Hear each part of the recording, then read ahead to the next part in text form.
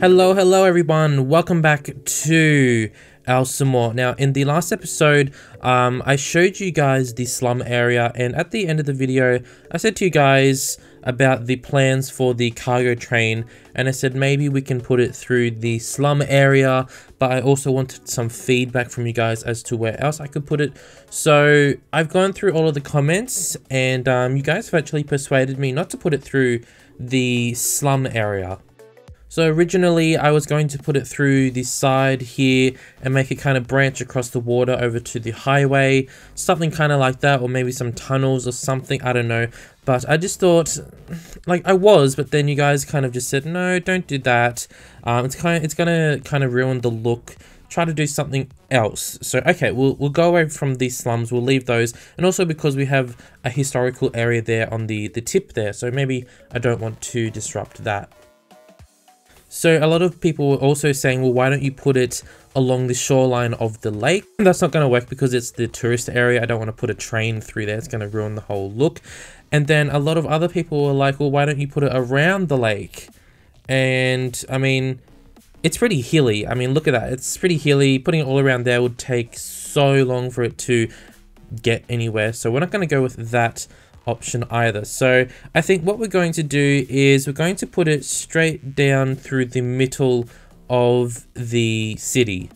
So originally I wasn't actually going to put it straight through here, but a lot of you did say put it along the highway. I think that's the best option, and I think it is as well. It's probably the quickest, and what we're going to do is going to go straight through the small narrow streets, which isn't ideal. I know that, but we have to make some kind of sacrifice to get the train through here, and someone's going to be unhappy about it in the city. I know some of you guys in the comments aren't going to like what I do, but it's just something that we have to do. And any buildings that are suddenly like blocked off, like if they look out the window there's a train, I try to add like high-rise buildings on top of it so it doesn't look like there's no like smaller buildings that are completely obstructed, like the view is completely obstructed. So let's get into it, and you guys will see throughout the video what it all will look like and what I'm trying to say. So we're going to be using this train station right here. So this is only going to be for cargo trains. So this whole country isn't going to have a passenger train at all. No. So what we're going to do, instead of a passenger train, we're going to use the tram line. So we have the tram line right there. You can see it kind of loops back, the purple line. And I will eventually extend that train line over to Safed, which is the other smaller city that's right on the tip. I'm also going to put in a cargo station here. There's no particular reason why I've left this space open. I just haven't built in it yet. So we haven't used it. Why don't we use it now? So it's kind of ideal as well. And it's a good spot to get the cargo right into the city as well.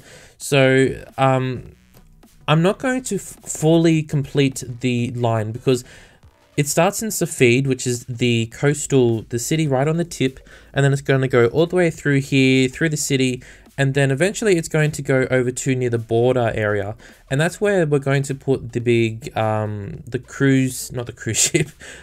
cargo ships, where they're all going to come in. So I haven't yet designed that area, so I won't be doing that area in this video just because I haven't actually thought about how we're going to do that whole cargo port area. So you'll kind of notice like throughout this video, it just like I just don't show the end. So what I did, I just put down like a train station over there for the time being, but it's not worth showing at the moment. But we will get on to doing the whole port area soon, because we definitely do need to have more cargo coming in and out. And I can definitely say that after I put this in, we had a fairly good increase in profits. So yeah, getting your cargo around the city, it really does help. It's probably worth the hassle of putting in the train lines and, you know, demolishing other things to actually get it in and to get it work. But yeah, it works pretty good. So it's going to come around here. We're going underneath our little highway there because obviously we don't want to disrupt our highway, and then it's going to go through this little bit here, and it's kind of, I actually make it elevated through here, but I don't show it now just because it was really quite annoying. Originally the train line was going to go over the tram tracks there, but for some reason when the tram was waiting for the train to go past, the tram would stop halfway on the train track, and then the train wouldn't be able to cross, and then the tram was waiting, and then the tram was holding up cars, and I was like, well, what are you doing? Like, that's not doing anything. Like, nothing's going to work. So eventually I get rid of this here. I make the train go over the top, and the tram line, actually, I make it down a bit lower, so it goes below ground level. Now, here we are over in Safid. So this is going to be the end of our train line. Some of you are going to be like, well, why don't you extend it over to that other little island that we haven't built on yet? And I'm not going to do that because there's a major cruise ship. Well, not just cruise ships, but ships in general. There's a big, what do you call that? Where the ships go in and out, like the ship route, whatever you want to call it. It's right there. So there's not going to be any train line over there because we'd have to do the train line super, super high. And that will look so silly. Now, actually, I do quite like this area because we have a really big industrial area, but it's also quite hilly, mountainous, whatever. We've got the shores, and it's not just like an easy area to build in. So the train line, it is going to go, it's going to follow the highway as much as it can, and it's also going to go through several different tunnels because it is quite hilly, and I didn't want to like demolish a lot of the hills as well. So I wanted to keep the hills as much as I can because I want to keep that natural look.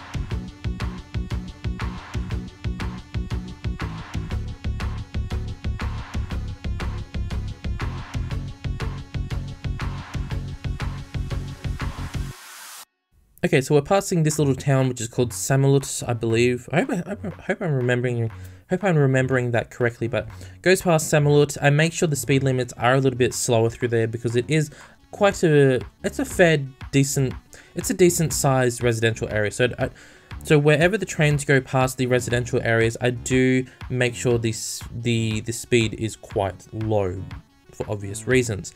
So we're back over here at the main cargo train station, just adjusting it all because I want to, I don't really mind if the train lines in this country are a little bit like rickety and kind of like wobbly, because it kind of fits in with the whole vibe that we're going for this country. But for the other country, the train lines, they will be more polished, they will have better curves, they will be able to go at faster speeds. But the trains over here, they will be going quite slow. You'll notice that sometimes the train lines, they are kind of wobbly and rickety, whatever. And actually, I think it looks really good. I think it fits in with the whole character of this country that we're going for.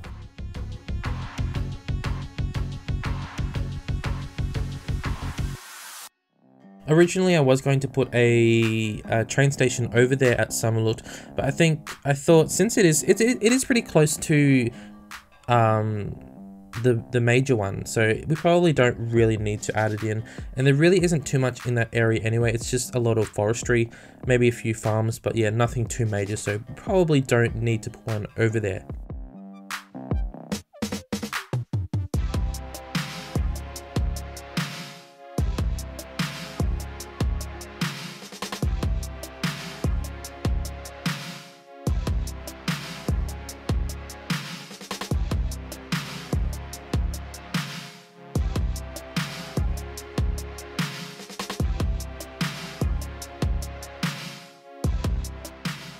So unfortunately, I did have to demolish a few buildings to get the train line through here.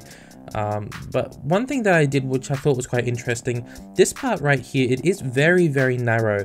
And once we put in this train line through here, I think it was just a little bit too narrow for my liking. So I actually downgraded to a single train line, not the double, just one. So only one train can go through this little segment through here. So on either side, there is the double train line. So, but only for that little part through there, which you guys will see at the end. It's only for one train. So if another train is trying to go through, but there's another one on there, the other one just has to wait. But I think it's a really nice concept to have, and it makes it look better because it's not as crowded looking. It opens it up a little bit. It lets a little bit more light in there as well. And I wasn't going to put the train line through the middle of this larger road. You can see where all the trees suddenly appeared. I don't know why they appeared, but I know some of you would be like, well, why don't you put it in the middle? And that's because there isn't really any space in the middle to put it, and there isn't any pillars big enough to connect from either side to allow me to put the train line in the middle. So we have to put it on the left side over the footpath, but you know what, it's not really an issue. Some of the pillars disappear, but off camera I go through and add some more of those in manually. Some of them disappear again, but I mean, it's not a big deal. We don't really need to see them very much. And yeah, it just goes along here, follows this side of the highway. Yes, some of the buildings lose their view, but really their view wasn't that impressive anyway. It was just off the highway. But I mean, that's kind of just what we have to deal with. Like I said, sacrifices have to be made, and they just have to get over it.